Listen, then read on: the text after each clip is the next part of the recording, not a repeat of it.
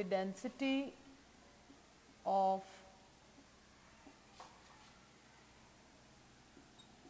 a solid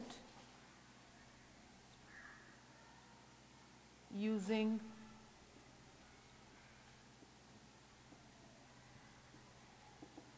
a spring balance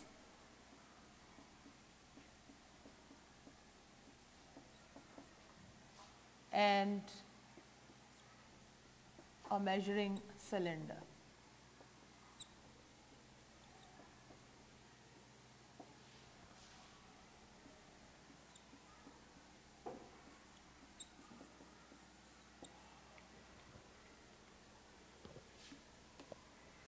Now for this we don't require the overflow can, so we can remove it.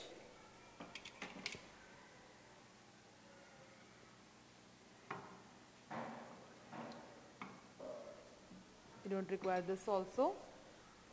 This we require a measuring cylinder and a spring balance.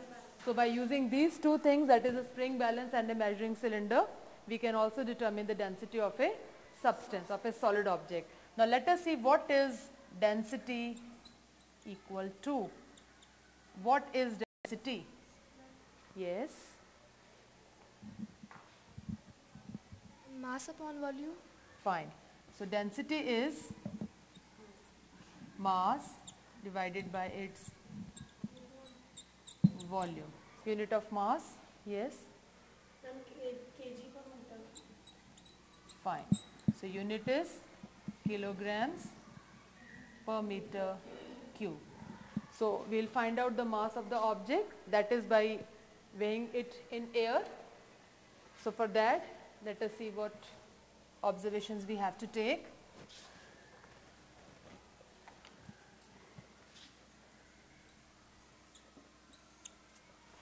So one is weight of the object.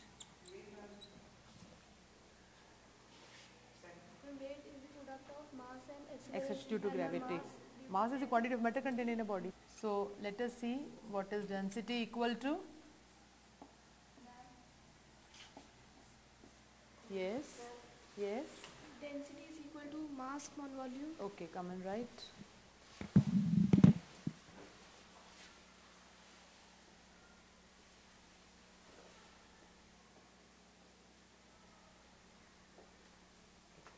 Who will tell the unit of density?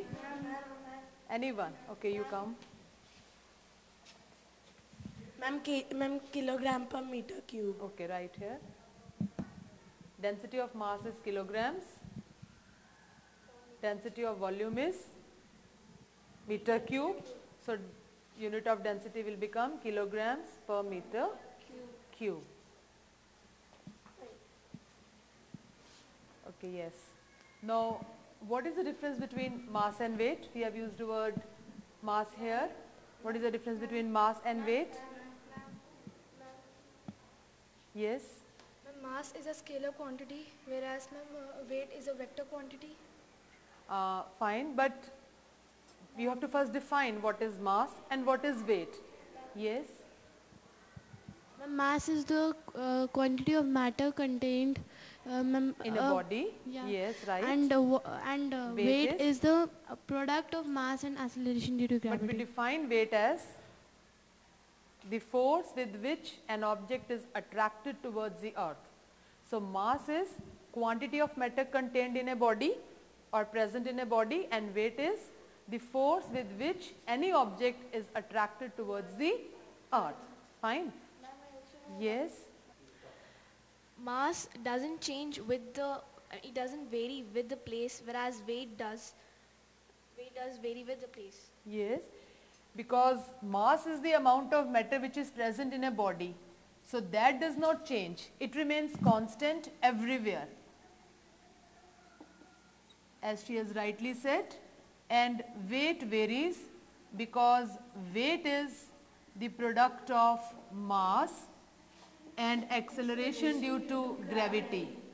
So as the value of g changes from place to place, the value of weight will change, but mass will not change. It will remain constant everywhere.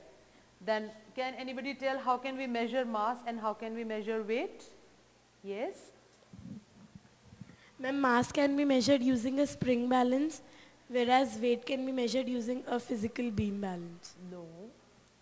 Mass is measured with a pan balance or with a beam balance or a physical balance, whereas weight is to be measured with the spring balance.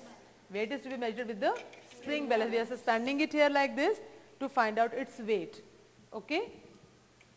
Now let us take the observations for this.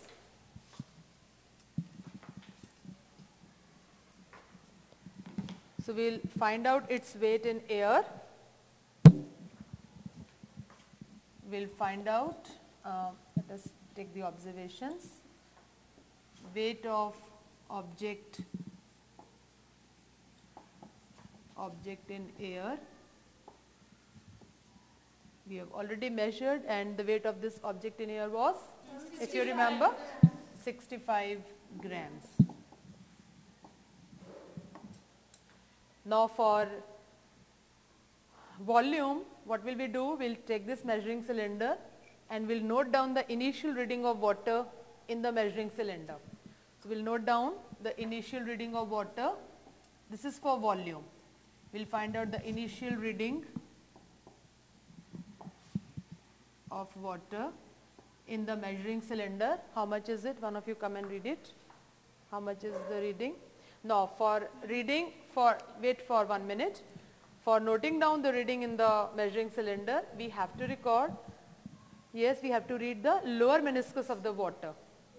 Yes, so yes. Ma'am, why only lower meniscus?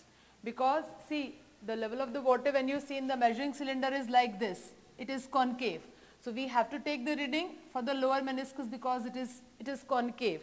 So all transparent liquids, they have a lower meniscus, and all opaque liquids like mercury, they have a convex meniscus. So we take the upper meniscus, we read the upper meniscus. Whereas for water, as it is transparent, we will read the lower meniscus. Yes. So what is meniscus? Can anybody tell me?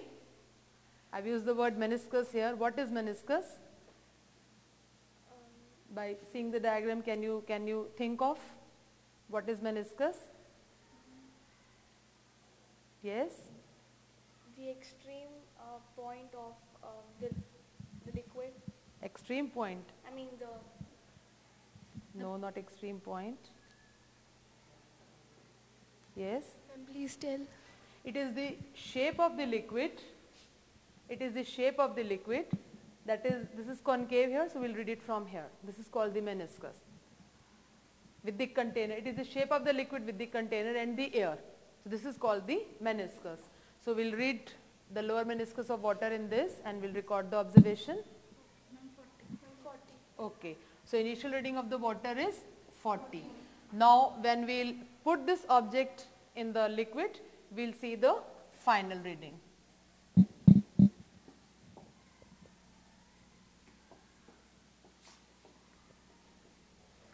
Now the difference in the two readings will give you what? Can you tell me? Will tell us the volume of the object. So I'll take this object and we'll try to immerse it. We'll have to take more water in this, I think.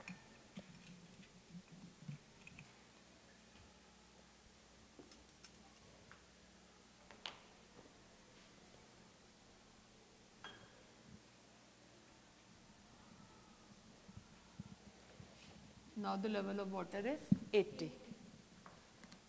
So now we'll immerse it and we'll see.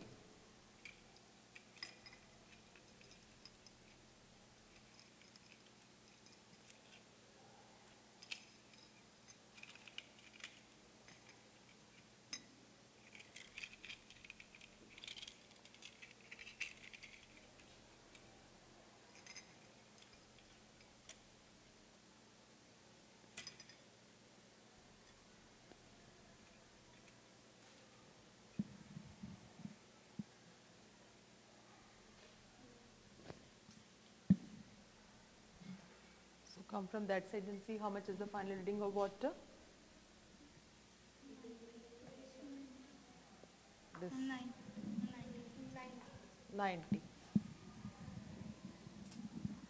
So the volume of the object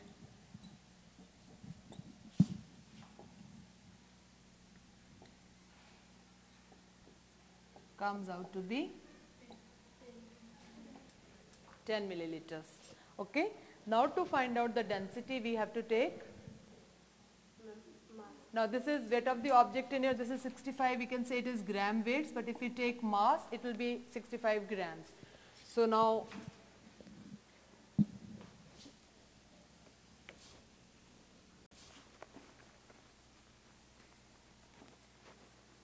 density we can write down as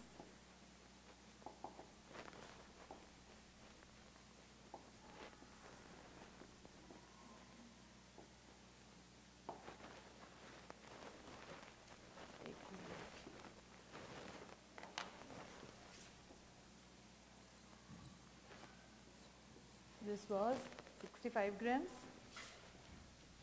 and its volume came out to be 10.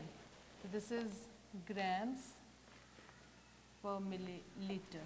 So we can convert this into kilograms per meter cube by multiplying it with 10 to the power of minus 3. So how much it comes out to be?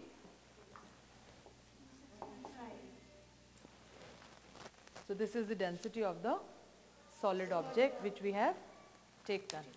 Anything else you want to know? Any question? Now you'll be able to perform this experiment individually? Yes,